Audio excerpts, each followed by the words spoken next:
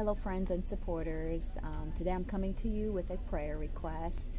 We want to ask you to pray for Maria, one of the students. She is going through a hard time right now. She's been coming to our student center for almost 2 years. She's been part of the discipleship groups for about a year. She has made a decision to follow Jesus, and she's also made a decision to get baptized in water at the end of the semester. She's always had pushback from her family, who is Orthodox, but now that she is getting really serious in their minds about following Jesus because of the water baptism, she is receiving so much pushback, especially from her mom.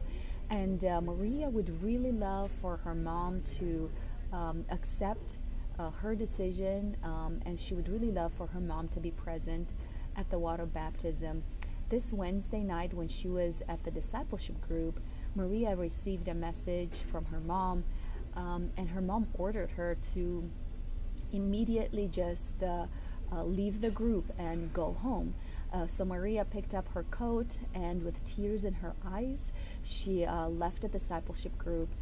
And the group leader has contacted us and asked us to really pray for Maria, so that her faith would be strengthened, so that she wouldn't back out, that God will give her wisdom to know how to work with her mother. But we ask you, our supporters, those of you that really feel with young people, with the ministry that's going on in Moldova, we want you to understand that for some of these students, it is so hard to make the decision to follow Jesus, not because they don't want to follow Jesus, but because they get so much pushback from their family.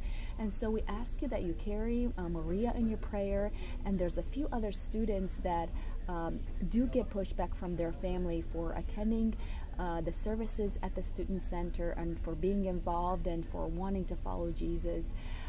So we just want to thank you for being with us, for investing in the kingdom of God in Moldova, and we just want you to know that we really appreciate you so much.